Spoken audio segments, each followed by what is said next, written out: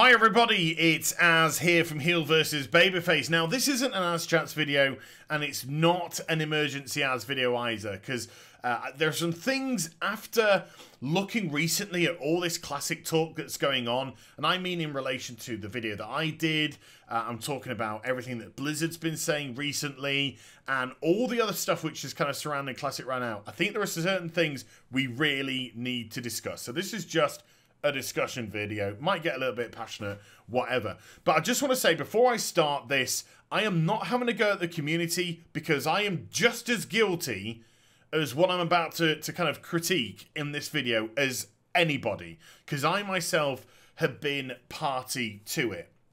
Now, when Blizzard announced that they were going to bring classic servers to the World of Warcraft, there was this huge element of excitement, and rightly so.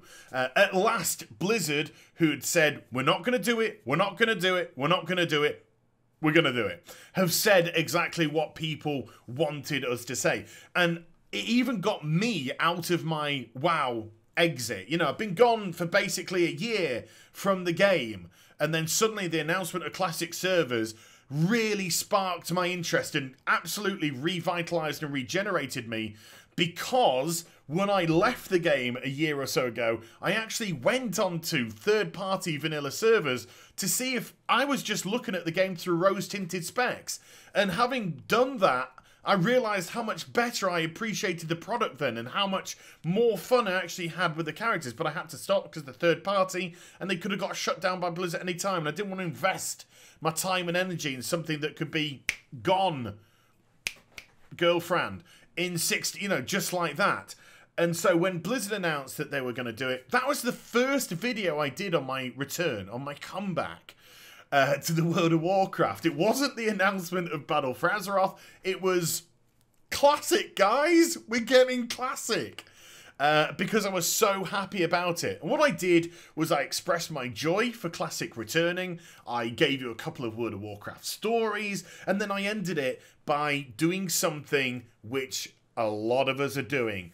Giving my opinion on what I think classic WoW should add to it. And I said things like, well, you know, I wouldn't be bothered if they put the new character models into classic WoW. I'd be okay with that. And then I said, but oh, wouldn't it be quite interesting? Possibly they actually have the current world as well. You know, so they have the current aesthetic for Gilneas in like Powerwood Village and the current wall and Gilneas, but instead of, you know, the sea, you just, you know, put a mountain range around it and block it off so we can't get to it. And of course, that would also be the same factor with places like Old Doom and Anchorage, you know, because they now exist as physical 3D products in the game, whereas back in vanilla, there was a lot of jiggery-pokery, smoke and mirrors, and all those words you love me to say, about how they were presented in the World of Warcraft, if you could actually see it from air, or like me, if you're one of these people that could find your way around these places. They looked ugly as balls. They really did. But that's just the way that the world's put together. The world was never created for you to fly in, and hence why Cataclysm was born, and this, you know, proper world that we can now fly around now exists. But because I was so excited about Classic, and I was so taken back by how you welcomed me back to WoW and all the love you gave me, it was unbelievable.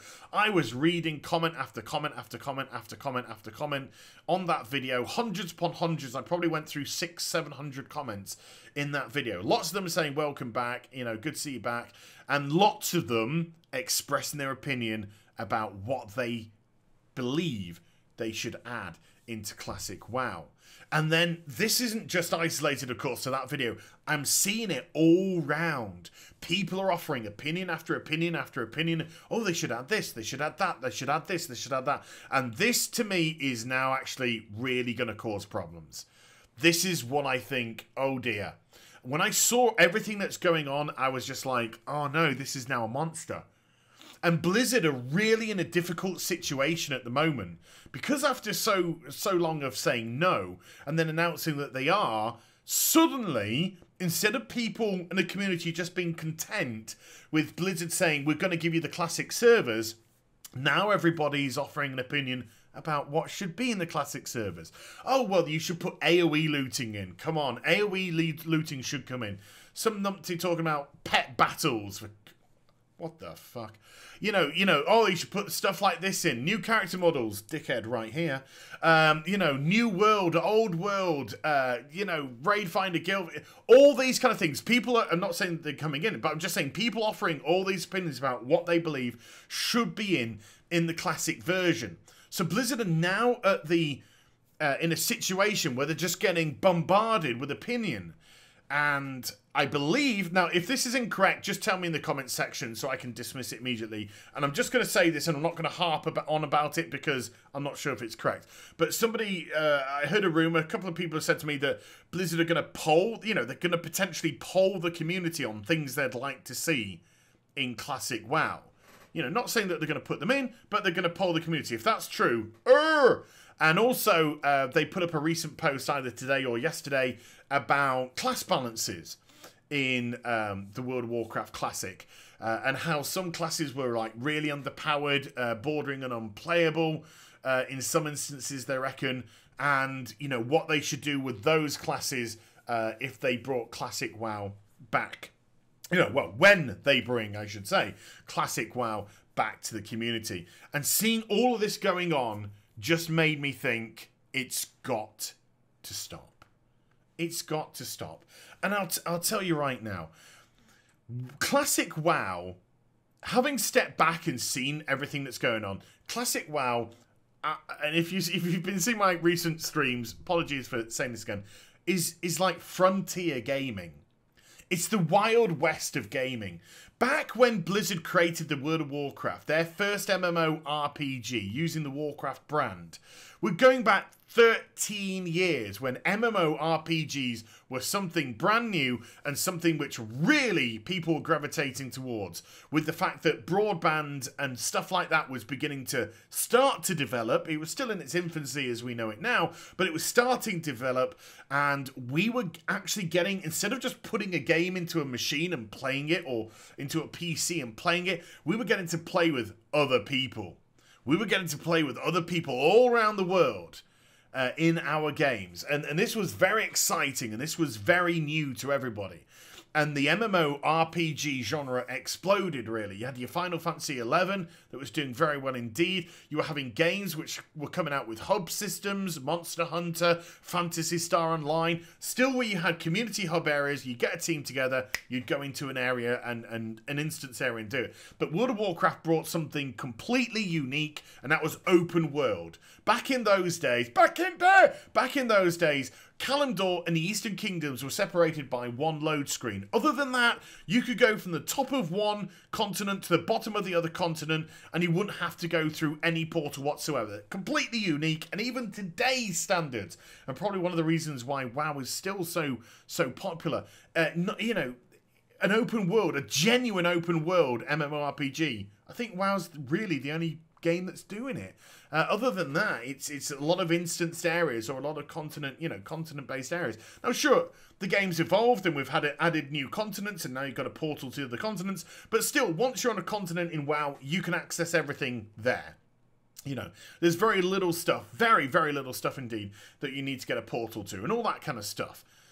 So, what Vanilla did was, it was at the infancy of all this evolution. All this stuff which has evolved over time. Vanilla WoW was at its infancy, and it wasn't looking at things like quality of life improvements.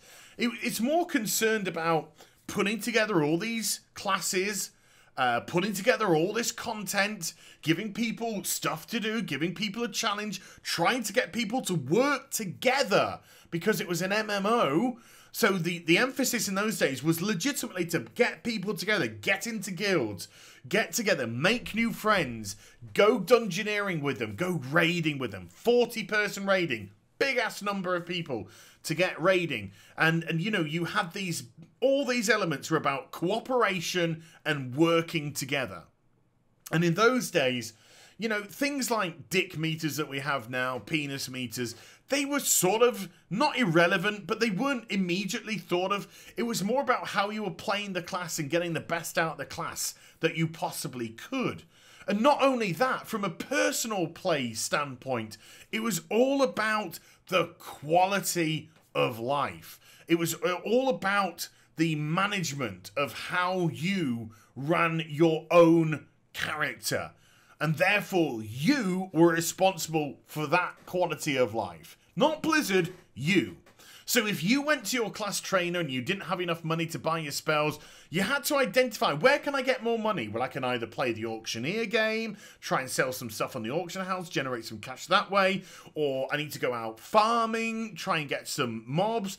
Creatures don't drop money, so let's identify a nice NPC area with humanoids that do drop money, and things like that. You were responsible for creating your own quality of life within the game, not Blizzard. Not Blizzard Entertainment. They were too busy thinking about putting in the freaking tons and tons of dungeons that they did. And all the raids that they put in. And all this multiplayer content. They were busy about that. Sure, they were looking at class balances and tweaks like that. And they were trying to do little fixes along the way here and there with other stuff. But the focal point was, we've got a frontier game. A Wild West of gaming. One of the most... something which really appeals to people is the fact of just getting back to nature in a sense. If you say to somebody, even now, with all the technology that we have now, there will be a lot of people out there who would just love to find a new continent with nothing on it, be given like your basic tools of survival, and just try and build a future. Think about how America developed. Well, apart from all the slave shit. But you know what I mean? Think about how it was, you would have all this vast open land and how they'd start to build up their little communities, and then these little communities get bigger and bigger. It kind of used that analogy when it comes to the World of Warcraft and this sort of gaming. Because that's what it was. And when you start adding AoE looting, and when you start adding pet battles, or when you start adding new character models, new spell effects, the way that your character, does a spell, all these things are very nice, but do they actually give something to the game? Do they actually give something to classic WoW? In the current iteration of the game, sure, because as the game has gone on in time, and how more and more MMORPGs have come out, and how trends in gaming have also changed, and people getting older, and other people trying to come in and take their place, and all this kind of stuff, the game needs to try and do new things. But back in those days, the product was what the product was. It didn't need gimmicky pet battles. It didn't need to have these amazing spell effects that we have now. It was what the game offered that was the attractive prospect. It was the tough challenge of the world and its almost survivability element, if you're looking at it from today's perspective, that it gave to you. How you yourself learned how to develop your own class and all that kind of stuff. And I picked my character because of the cinematic, not because of how powerful it was. I saw the cinematic, saw the Warlock, thought, oh my god, that looks amazing, that's for me. And that's why I chose that class. I didn't care whether it was strong or weak, that's why I just identified with the cinematic, thought that looked amazing, and that's why I wanted to do it. So even in terms of class balance, leave it alone. Let's say Reti Paladins, not very good in vanilla. I don't think they were, but let's just say, for argument's sake, Reti Paladins, not very good in vanilla. If you want to play the Reti Paladin in classic WoW, and you know that you're going to a class, or even if you don't know, but you're going to this class just because you want to play Reti Paladin, that is where the challenge lay. And if you knew that it was underpowered, then your challenge would be not only the world and everything around it, but your challenge would also be, how can I get the best out of this that I possibly can do? And if you're with similar like-minded people, then that's going to be a great experience for you, because people are going to be playing those classes just purely because that's the class they wanted to play. Now, sure, I absolutely agree. There's probably going to be guilds out there that are just going to go, oh, you can't play that class because that's unplayable in this expansion. Screw you. Screw you. And that's their issue. When I create my guild, that's not going to be how it's going to be run for me. For me, it's going to be you play the class that you want to play, and we work around those limitations, you know? If somebody wants to be a Reti Paladin and they want to come raiding with us, then they're coming. And we'll see what we can do. You know? It's about teamwork, it's about working together, it's about helping other people. That's how it used to be. Quality of life be damned. That wasn't the focus. The focus is on the actual physical game itself. So where does one person's quality of life become relevant and another person's quality of life become irrelevant? It's a very, very difficult game. And suddenly you're just going to start diluting the product and diluting it and diluting it. And then you're going to get this horrific hybrid of classic and current WoW. And that's not why people are wanting classic. That's not why people have worked so hard to get Blizzard to say, yes, we're going to give you classic WoW. Because they want those challenging elements. They want all the good that vanilla brought. They also want all the bad that it brought as well. The fact that it was rough around the edges, that it was frontier gaming, that not everything was perfect. Not everything looked cute and nice and everything. Some things looked a bit rough.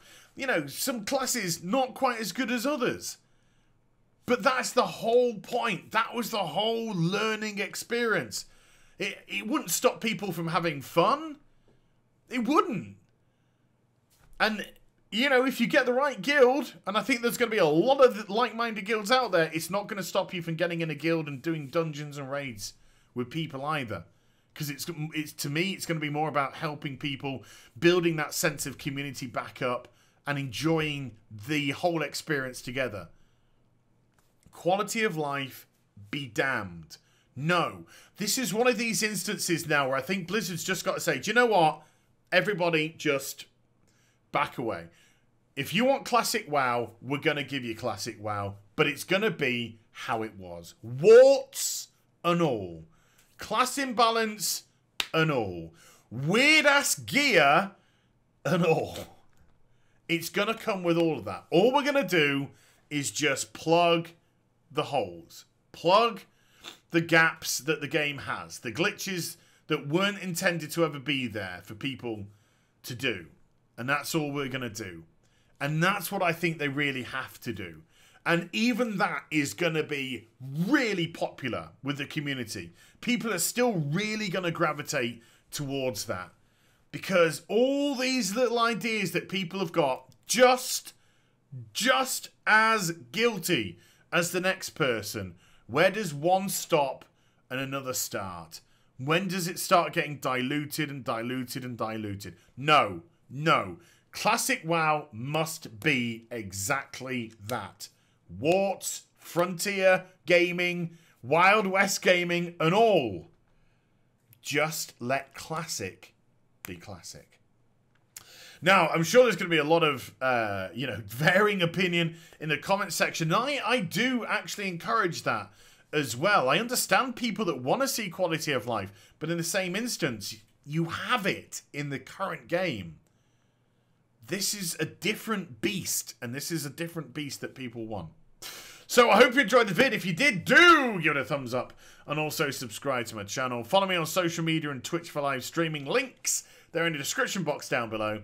And I'll be back with some more stuff very soon. You take care. Bye for now.